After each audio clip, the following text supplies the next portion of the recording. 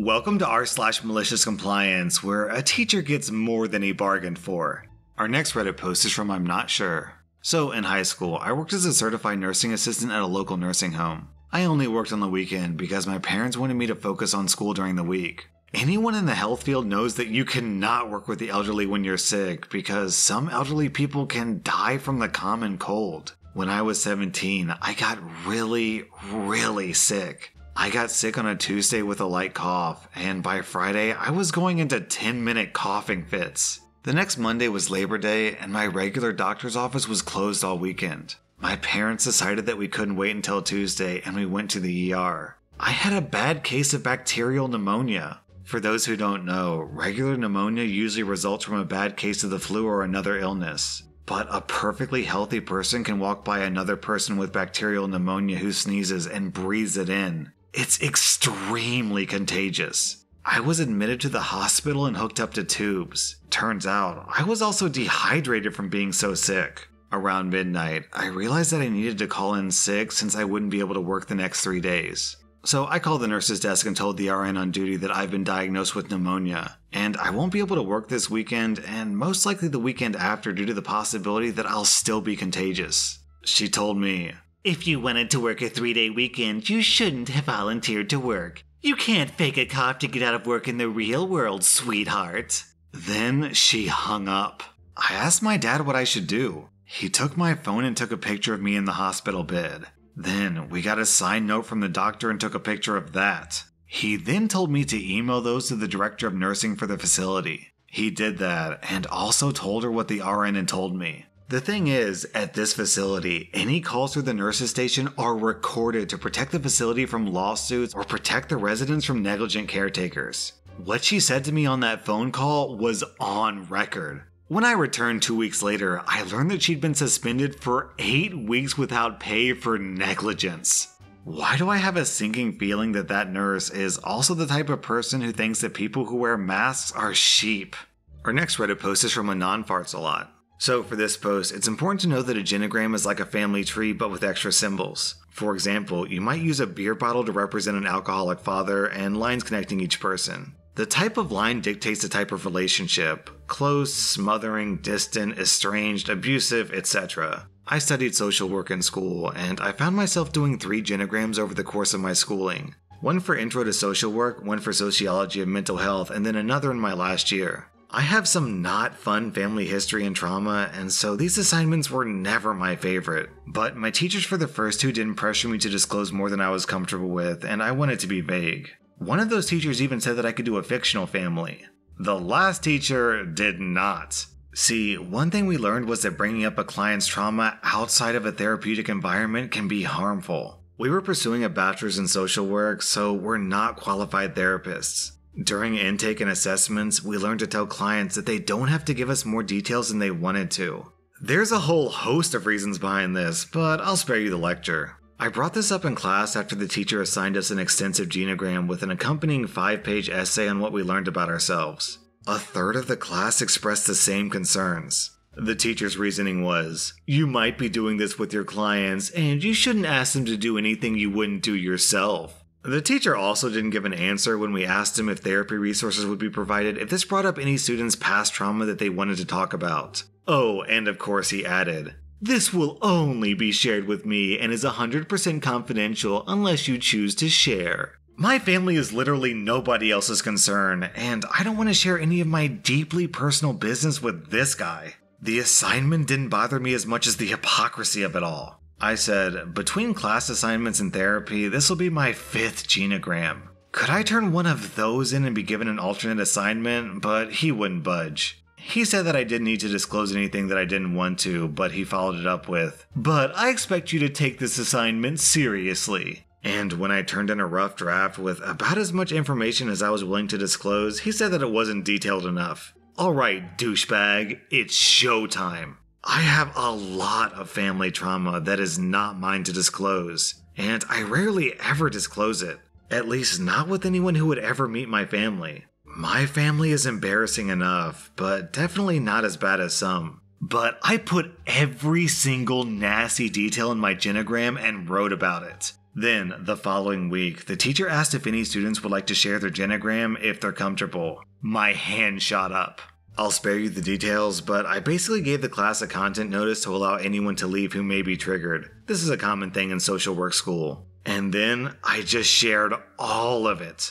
All the relationships and why they're screwed up, and why I hate my dad, and why my sister resents my mom, and all of that. A cheery smile on my face the whole time. The teacher uncomfortably thanked me for my bravery. A few students shifted in their seats, feeling uneasy. Others smiled. Then my friend volunteered to share. She didn't like the assignment either, but she's not one to argue with teachers. Her presentation trumped mine. This girl had a really messed up family. And by the end, she was red in the face and everyone was super uncomfortable. The next person to volunteer to share was a girl who was in foster care. I'm not even sure if her sharing was malicious compliance, but hers was the most uncomfortable to hear. She started to cry at the end. Another student, who also grew up in foster care, started to tear up.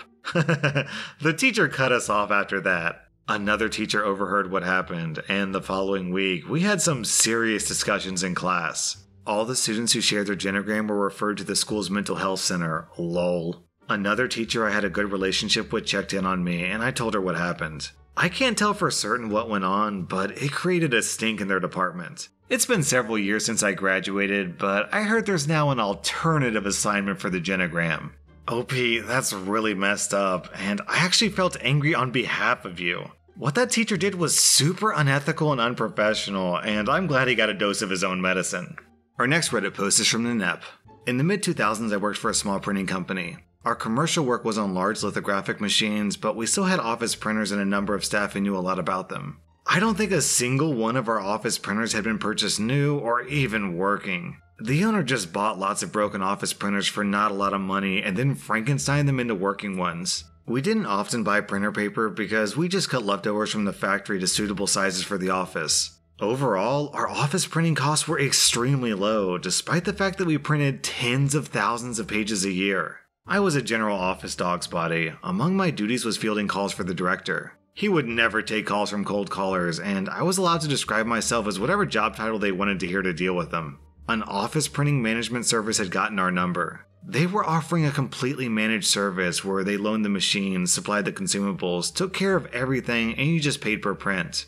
Great for some companies, expensive and unnecessary for us. When they first started calling us, I kept telling them, "Sorry, we aren't interested. Please remove us from your list," or "We're a printing company. We don't need managed printing services. Please take us off your list." This must have gone on for months, and I was getting annoyed that they wouldn't take us off the call list, and started spending more time trying to explain to them why it was pointless and a waste of both of our time to keep calling us. I explained the information above, but the caller was convinced that he could save us money regardless of all of that. I guaranteed him that he couldn't, as I doubted that we paid more than a penny a page. Naturally, he didn't believe me. As far as he was concerned, if I was answering the phone, I was the office junior. No one important answers the phone. Who had no idea of how much printing actually cost. And I was just too stubborn and/or stupid to put him through to someone who actually mattered. And if he persisted, eventually he'd get through to the right person who would reward him with a juicy contract. This same conversation was had at least once a week for the next month or two. He's desperate to let me set up a meeting. Besides, he says he can take us off the list once he's set up a meeting with a decision maker. Right, fine, sure. You can book a meeting for one of your representatives, but I can guarantee it'll be a complete waste of their time. I scheduled them a meeting with the office manager, me, on a Friday afternoon when I'm the only one in the office, so I won't be too busy and it won't be a diversion. The reps arrive, I show them into the office, and they're clearly thinking that we spend a lot on printing because we have so many freaking printers. And I gave them a rough idea of how much printing we do in the office.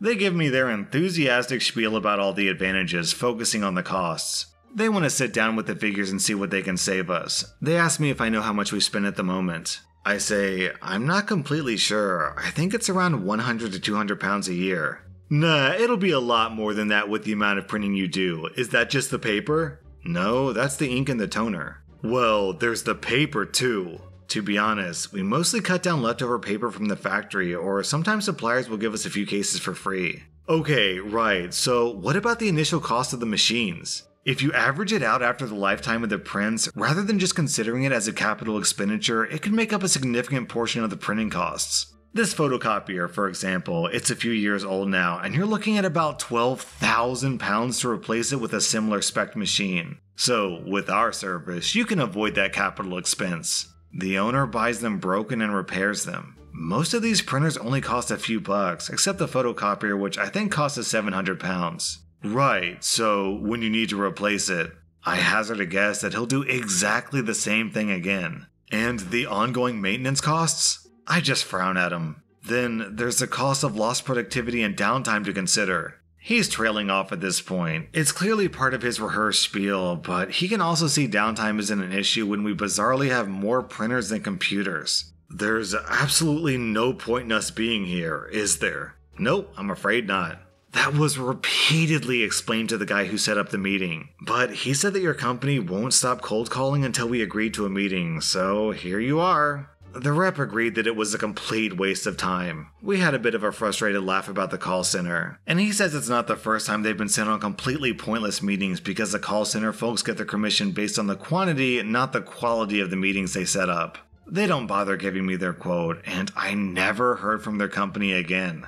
I actually went through something really similar to this just yesterday. I signed up for this website that tracks all your spending because I want to get a better idea of where all my money goes. The service is free, but they have this additional service that they try to get you to sign up for, and ever since I signed up for that site, they've been calling me every single week trying to sign me up for my free consulting phone call. So after weeks and weeks and weeks of getting phone calls and emails, I was finally like, fine, let's just do it. So we schedule the call, and the guy goes through all my finances and talks about options. And he's like, so if you're thinking about investing some of your money, I'd really like to set you down with your wife and go over all of your financial options. And I say, yeah, that's not going to happen. My wife's not interested, and I don't want to set up another meeting with you guys. And he's like, well, then why'd you sign up for this call then? I said, because you guys keep calling me, and this was the only thing I could think of to get you to stop calling me. And he said, oh, well, I wish you told me that 20 minutes ago.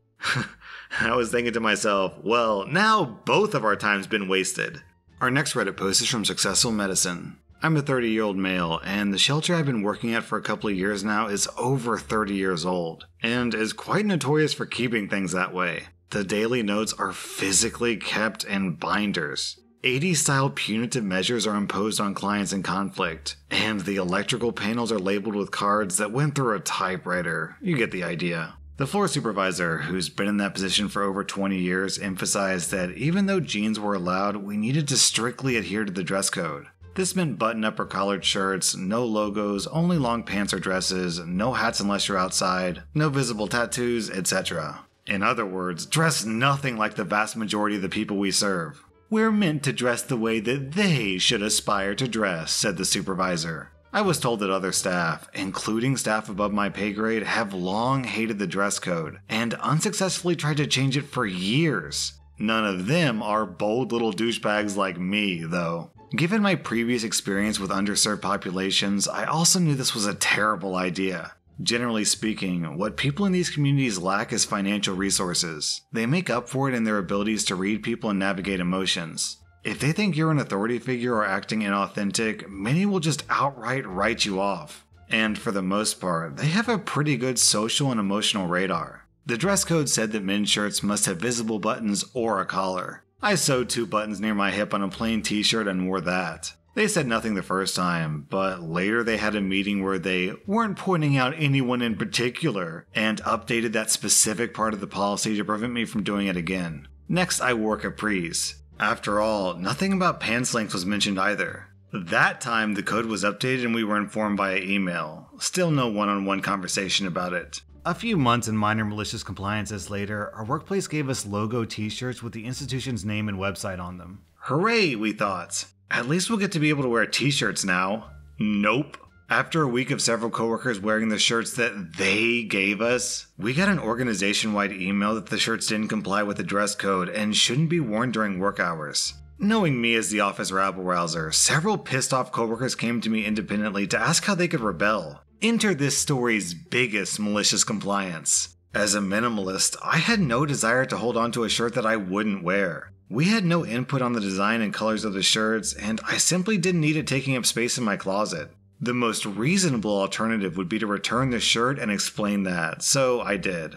Coworker 1 was moving soon and didn't need an extra thing to pack, so she also turned hers in. Coworker 2's partner hated dark green, the shirt's color, so he turned his in. This happened with 25 different employees, with some borrowing others' excuses. After 5 days, the supervisor had a box with 24 shirts sitting in his tiny office. He actually has to keep them on his desk, and I can hear him bumping his hand against them when he uses the mouse. 3 months later, they're still there. He knows those shirts are an FU that lives in his office. He can't donate them to the shelter due to some other ridiculous handbook rule about organizational spending, and he bikes 6 miles to work, so driving them home isn't a reasonable option. He tried putting them in general office storage, but his boss said that the shirts are the supervisor's problem since he ordered them. Currently, he's just stuck. We know it bothers him, but he knows that he can't bring it up since it's his own rules that prevent us from wearing them. No dress code changes so far, but the top of the year meeting regarding our handbook has dress code on the table.